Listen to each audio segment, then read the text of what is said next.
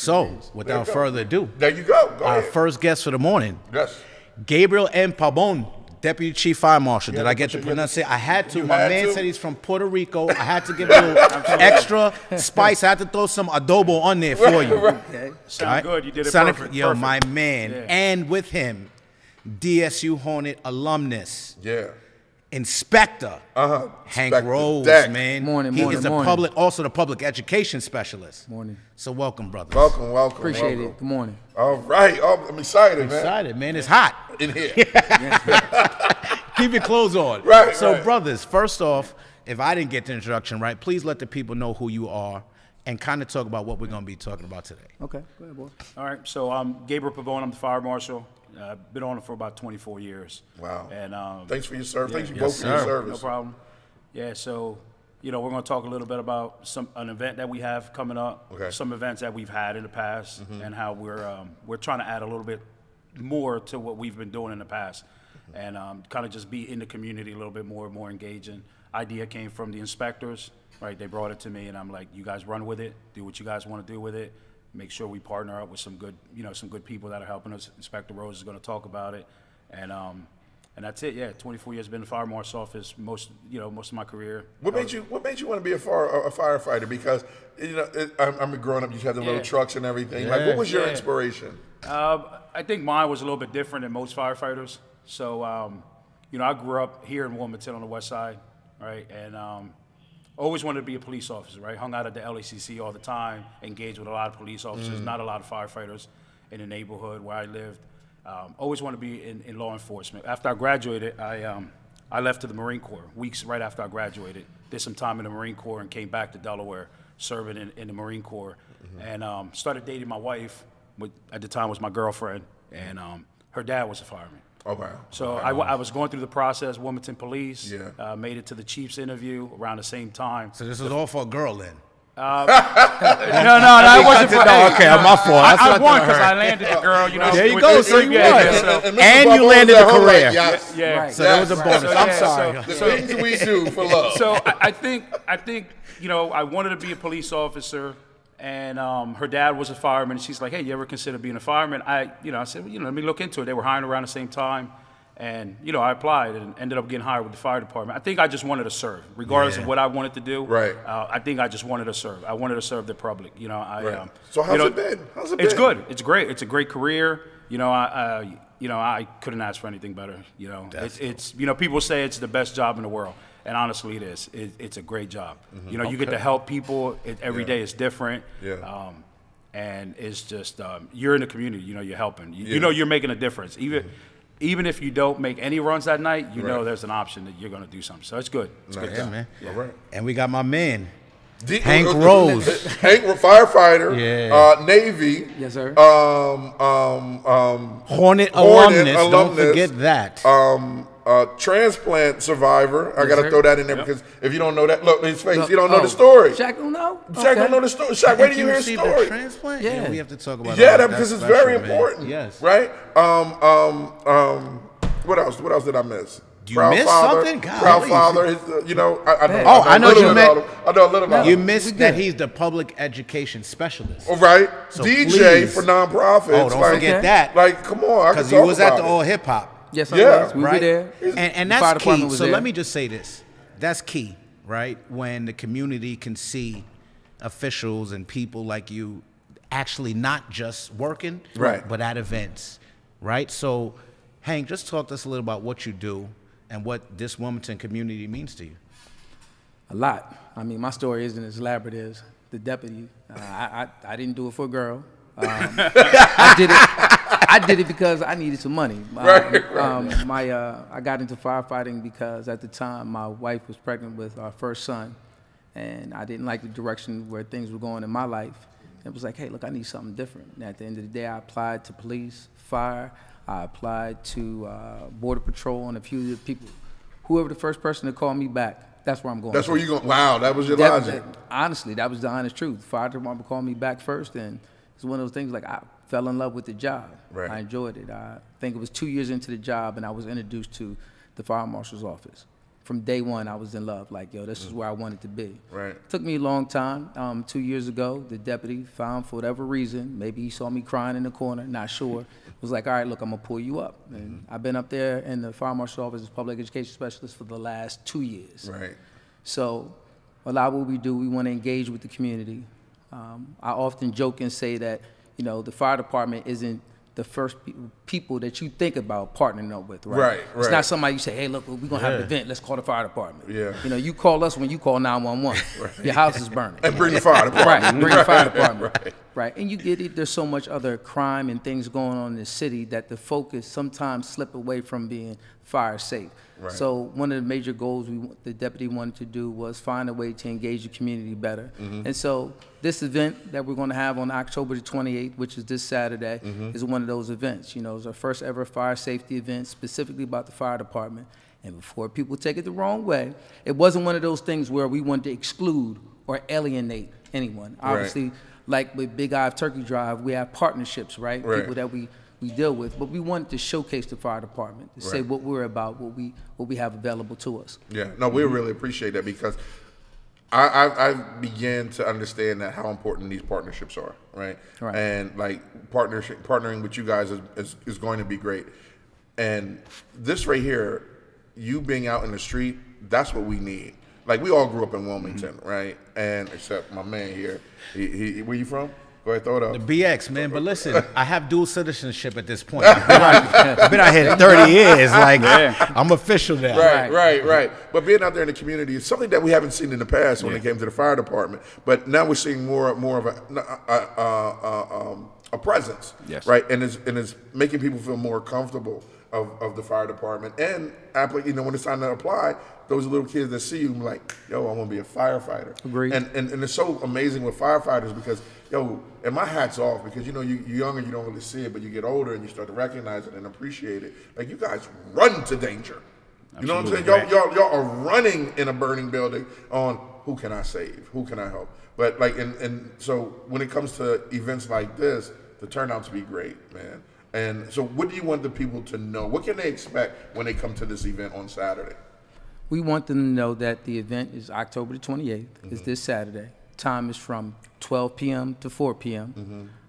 We have a partnership with the American Red Cross. Shout out to Teresa Young and her staff. She is the regional director in the Delmarva area. Nice. They've been instrumental over the last couple of years. We're going to have smoke detector installations. Okay. So we'll be running from South Broome to Linden Street, down Van Buren, back up Oak Street, and in the surrounding area of Cusco Park. Okay. And so we'll be making smoke detector, CO detector installations for those who don't have them. We always use 10-year lithium-ion batteries.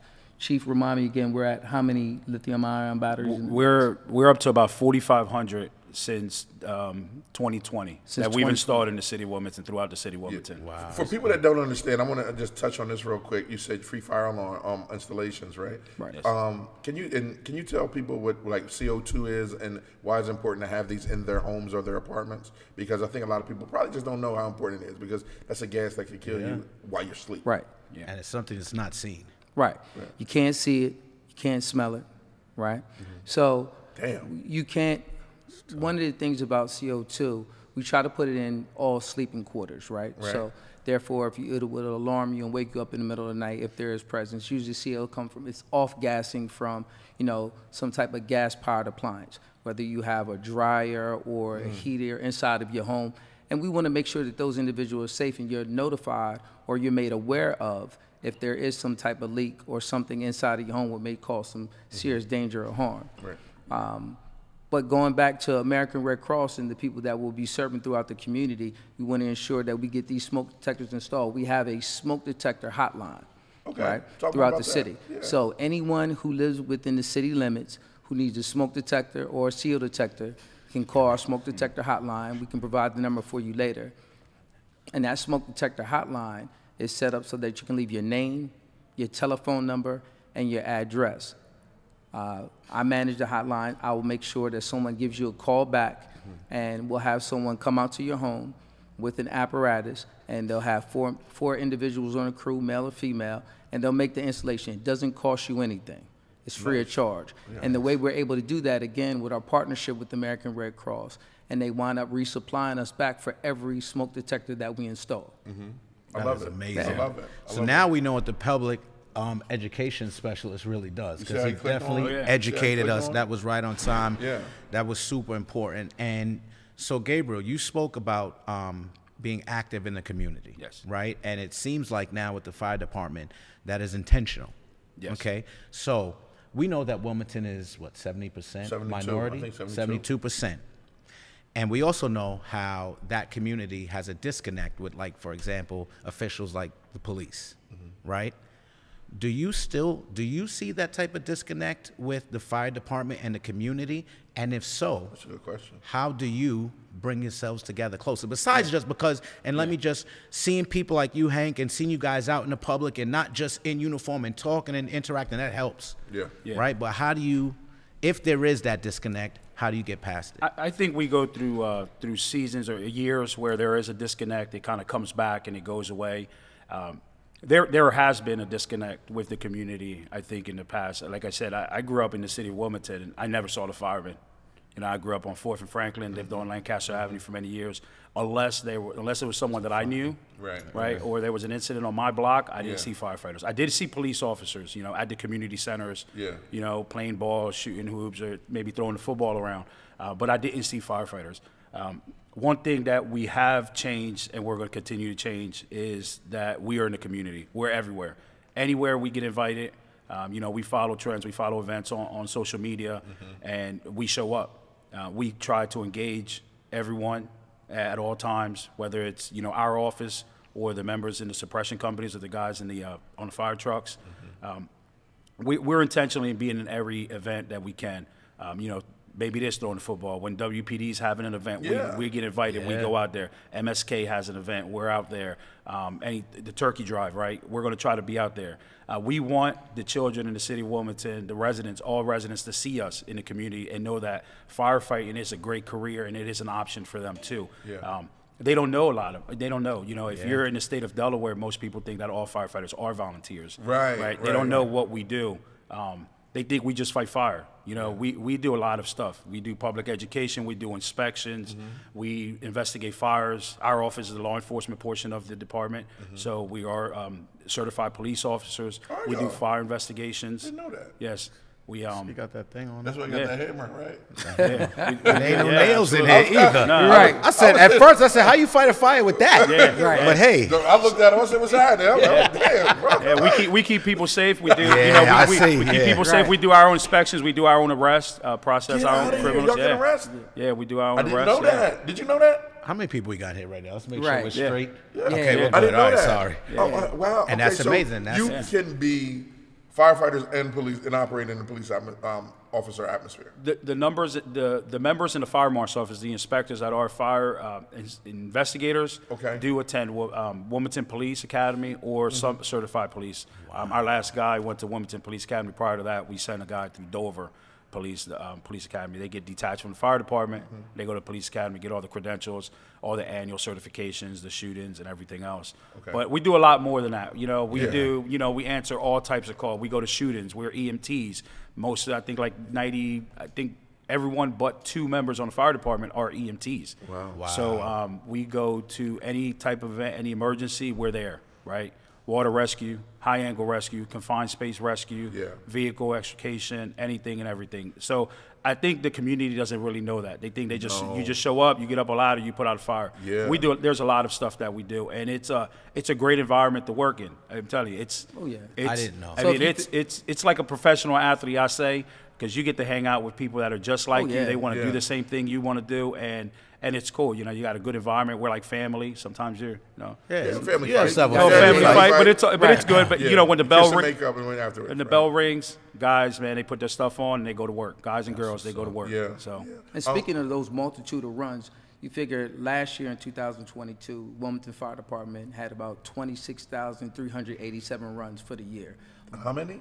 26,387. And when you mean runs, you mean going out.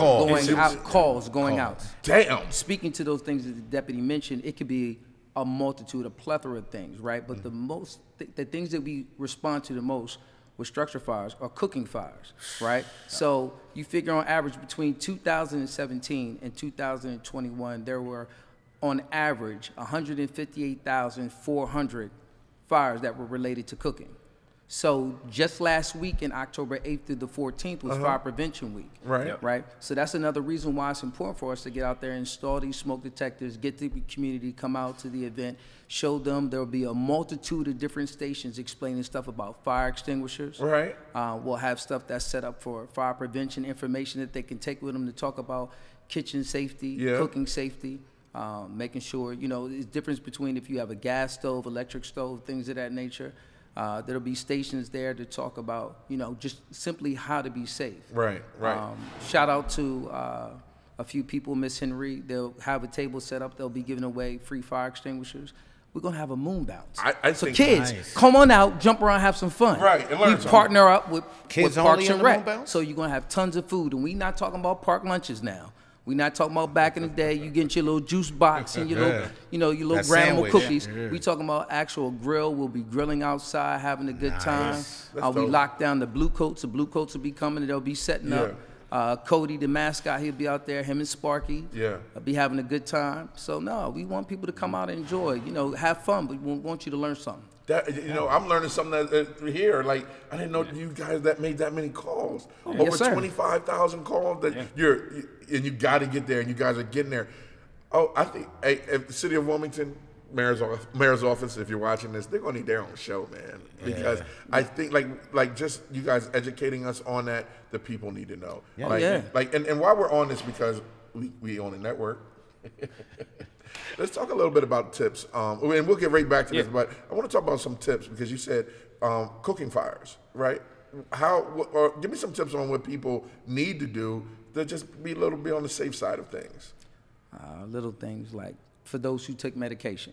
If you take medication that may make you sleepy or drowsy in the evening time when you cook, set that aside. Keep it separate. Take it right before you go to bed. Don't take it and then next thing you know, you fall asleep. While you cooking. You get a lot of that. Yeah, people fall asleep, absolutely. What do we all do for the most part? No one is usually detached from their cell phone, right? So while you sitting here talking and you cooking, next thing you know, you walk away, you forget, you get engaged in a conversation, you talking too much, something on the stove is burning. It sounds silly to say, but if you feel like you got to utilize a restroom, go use the bathroom first before cooking, right? Because next thing you know, you're in the middle of cooking, you use the bathroom, you don't know what you're going for, next thing you know, something burning on the stove. We all adults, it happens, right? The number 2 could turn to a 911. Right, real quick. And you blink. Little things like, your handle on your stove pot, make sure you turn it to the inside. So if you have smaller children, you want to keep them at least 5 feet away from the stove while you're inside of the kitchen so they don't knock the stove pot. If you have big dogs like I do, make sure you keep your pets away from there too, right? Freaking person, all right? Your dog's like 18. A horse. Out of all the cooking fires, out of all the home fires in the nation, cooking fires contribute to 50% of them. And the majority of those fires are unattended cooking. So like Inspector Rose was talking about is you step away for whatever reason, and the trend has increased since people are working from home. Understood. Right? People work from home and they're trying to get dinner ready. They're trying to get their lunch ready while they're working from home. They're on a Zoom call and they forget. Next thing you know, hopefully they have a smoke alarm. That's why we're here. Early detection is going to save you, right? It may not save your property. You're still going to have a fire, but it's going to save your life. That early detection to let you know, hey, there's an emergency going on. I need to stop what I'm doing. I need to get out and get my family out and call 911. So that is all great information, ahead. Right? This week you have the event coming up on Saturday, the 28th. That's leading up to Halloween, right? Are there any, and it doesn't have to necessarily be fire prevention, but any safety tips or anything for people on Halloween? Yeah. So there are a lot of tips that we can talk about. Halloween, you have Thanksgiving, you have Christmas. We're going into the second lead of fires causes are heat. It's electrical and heating, right? Equipment. So now we're getting into the season, right? We're getting into heating, space heaters. We're getting into overloaded extension cord, people using extension cords Plug up and that things of Christmas that. tree. So plug up the Christmas tree. Christmas trees that, Have you ever seen natural Christmas trees that they don't, that they don't put water in, right? So they're dry up and these fires fast, very, very fast. very unsafe. Do you guys have any video of like a Christmas tree? I think that would be great. We can send you something. Because I believe people, when they see it, that'll get definitely. information. Because like you said, that thing will go up in like 10 seconds. Yeah, absolutely. So even making reference to the cooking thing, not to go back on that, but I have a family member who was on medication, passed out while frying fish. And while passing out and dropping, they pulled it down them. So they got like 3rd-degree burns like all over their body. Like it was very bad. So these things are very, very helpful for the community. Yeah. So I didn't mean to cut you off. And I learned a lot today. So we know everybody in the plaza learned a lot today. Yeah, I'm look, again, I saluted y'all before, but now more than anything, like, thank you. Like, because what you guys do is nothing easy, right? I'm just shocked. I'm shocked. I got to bring y'all back. So absolutely. You guys come back anytime you want, if you want, whatever, because I think people in Delaware and outside of Delaware need to just be more aware of not just what you do, but how to be safe, right? How to be safe. So to recap, Saturday, October 28th, you said you're making a tour, so to speak. Is it a tour? It's going to be at the park. Just at the park. But we'll have firefighters and apparatus out there, and we'll be doing smoke detector installations. Okay. And again, different stations. Here's a couple key things real quick. Thank you to Big Centric. Big Centric is supplying an 8-in-1 air fryer that we're going to be giving away for a grand prize. Okay. So for people to come out there, none of this would be possible if it wasn't for the vision of other people inside the fire marshal's office. We brought it to the deputy, as he said. He co-signed it, took it to the Chief Looney, and his staff. They looked at it. Thank you to him for allowing us to go forward with this. A big shout out to Donnie Smith and the mayor's office for their support. We also want to thank Local 1590, the Nestor app that they're using, definitely Red Cross, Browntown community. We want to thank Bard Square community. We want to make sure we say thank you to Hedgeville community. You know, all those people in that surrounding area, definitely, we need you to come out. Tell a friend. Tell a friend. Let somebody, come on out that day. If you can't make it, we will have everything for you. You'll have a DJ there. We'll have some live music. We're going to make it a fun event, but you're going to learn something. All right, do me a favor. This is your camera right here. We call this the community camera, right? Yes, sir. And you can go ahead and pitch it. You got 30 seconds. You can pitch it to them, and we'll make sure that it stands alone from the show. Well, thank you. I want everyone to come out October the 28th. That's this Saturday, not next Saturday, not the Saturday after next. This Saturday, October 28th, from 12 to 4, the Wilmington Fire Department will be hosting their first ever Fire Safety Day. On that day, you'll be able to win raffle prizes by utilizing tickets to go to different stations. You learn information on fire safety, cooking safety. You'll learn information on how to utilize a fire extinguisher. You might even walk away with a free fire extinguisher for your home. But we want you to be out there. While you're there, you'll get hungry. We'll have free food out there. Not just little trinkets of, cheese and crackers. We're going to have hamburgers, hot dogs, things of that nature, something to drink for you to sustain your time. For the kids, come on out and have even more fun. We're going to have a moon bounce out there. The Blue Coats will be there. Cody will be there. Our mascot, Sparky, will be there. We want everyone to come out and have a great time. It's a family-oriented event. It's something for you to learn, and we appreciate you if you just tell anybody and everybody. Any questions, issues, or concerns, or you want more information, feel free to call 302-576-3120. That's for the Fire Marshal's office. All right? Thank you. My man. That was good. Yeah, good job, Hank, man. Shoot. We appreciate you guys. I also wanted to get into, and we'll get into another time, about like how much of an inspiration Hank is. Yes. You know what I mean? Because it is definitely a beautiful story. It's a love story, and it's my man. I just love hearing about it. But we'll talk. And let's not forget that Gabriel's love story turned into a whole career. Whole career, you know what I mean? So here we go. And 3 children. And 3 children. So yeah. once again, thank you, brothers. We appreciate it. We definitely know our viewers appreciate having you on here today, man. Absolutely. Thank you. Thank you for having us. That's a book. It's like the firefighter love story. Yeah. So man. All right, we'll be right back with Devon Mitchell, man. Look, this guy's doing some amazing things in the fitness community. So DETV, we need him in here. All right, my fault, guys. Sorry. DETV, ch.com. Good morning, Wilmington.